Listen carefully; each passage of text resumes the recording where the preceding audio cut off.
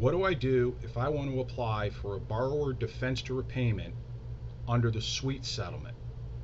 Well, the sweet settlement is for certain student loan borrowers who attended certain for-profit schools and applied for what's called a borrower defense to repayment to cancel some or all of their student loans, and they made this application before June 22nd, 2022.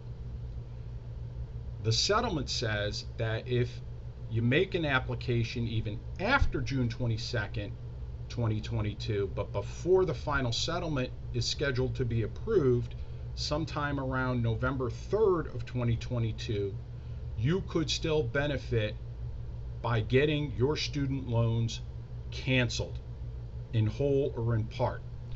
So here's an example. A borrower takes out federal student loans to attend certain for-profit schools, but they couldn't find meaningful employment or transfer the credits they earned at that school to a different school, but they're still stuck paying back the student loans. What can they do? They can apply to cancel some or all those student loans under this settlement.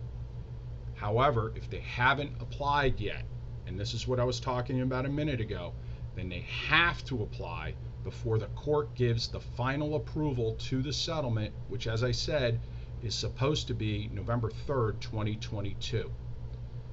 First thing you need to do, and you need to do it as soon as you get done watching this video, is go to studentaid.gov. Update your email and your snail mail contact information at that website. You log in, update that info there.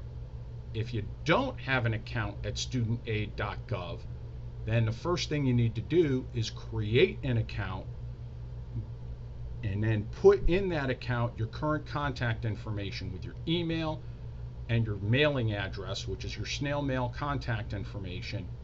And then once you've done that, you just need to make sure that everything else that the website, that account has,